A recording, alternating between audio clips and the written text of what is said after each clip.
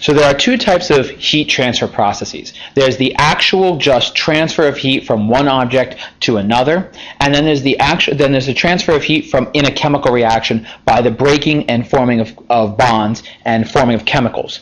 The first one we're going to talk about is the actual heat transfer of one object to another simply by an endo or exothermic process. In order to do this, we're going to use this formula here, Q equals mc delta T.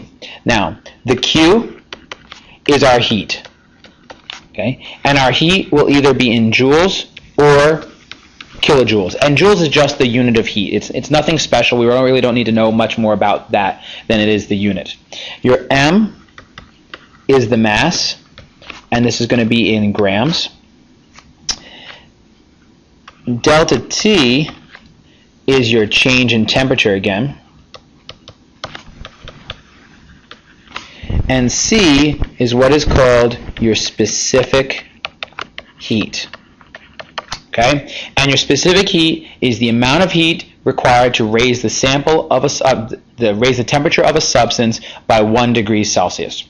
Okay? And specific heat is specific to each and every substance. So no two substances will have the same specific heat. We're actually able to identify a substance based solely on its specific heat.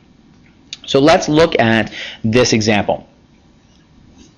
It says 74.8 joules of heat is required to raise the temperature of 18.69 grams of silver from 10 degrees Celsius to 27 degrees Celsius. What is the specific heat? Well, like any mathematical problem, the first thing you should do is write your formula.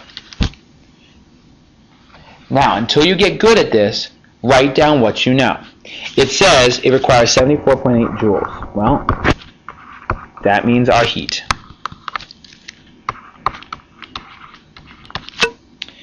It says the temperature of 18.69 grams. That's my mass. And the temperature goes from 10 degrees Celsius to 27 degrees Celsius.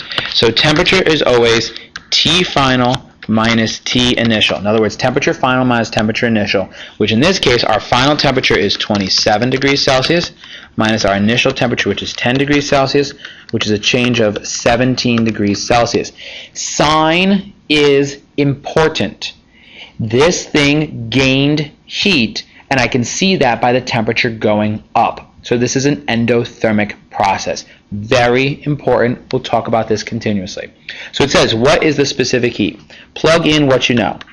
74.8 equals 18.69 times C times 17. Multiply your 18.69 times your 17 and divide both sides by the variables. So I'm going to pull out my handy dandy calculator. And I'm going to say 74.8 divided by, parentheses are your friend, 18.69 times 17, enter, is 0.235. Now the units on C are a little bit funky.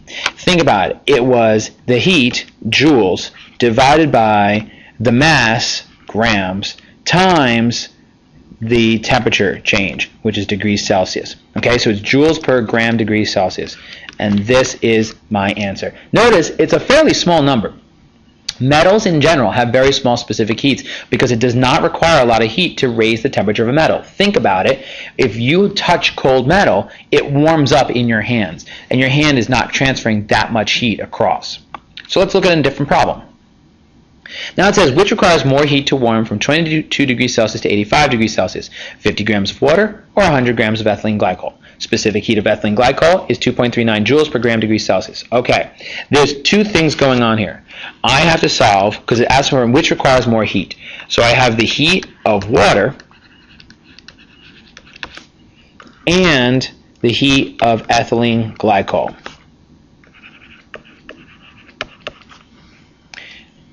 Plug into the formula what you know. I'm solving for heat. I know the mass of the water is 50 grams,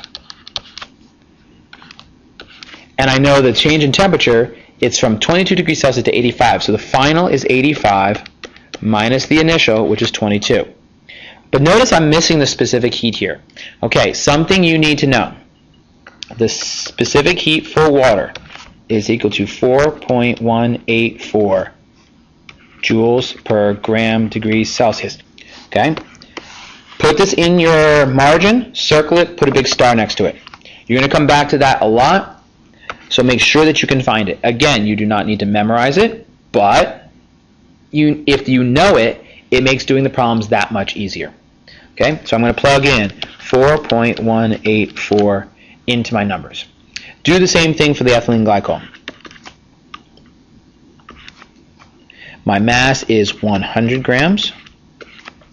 My specific heat is 2.39. And my change in temperature is the exact same, 85 minus 22. Okay. Whip out the calculator. So I have 50 times 4.184 times 85 minus 22 is 13179.6 joules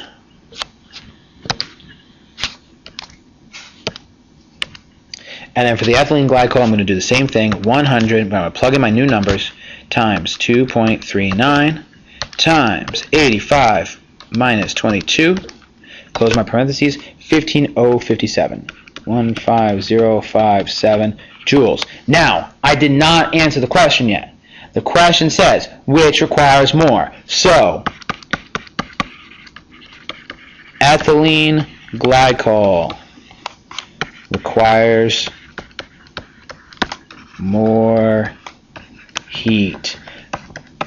Now, I do this kind of thing a lot, where I make you do a whole bunch of calculations, but then the question asks you to answer. The question is based on the calculations, but it's not the answer of the calculations. So my calculations proved me correct. Ethylene glycol requires more heat. Bam, there's the answer.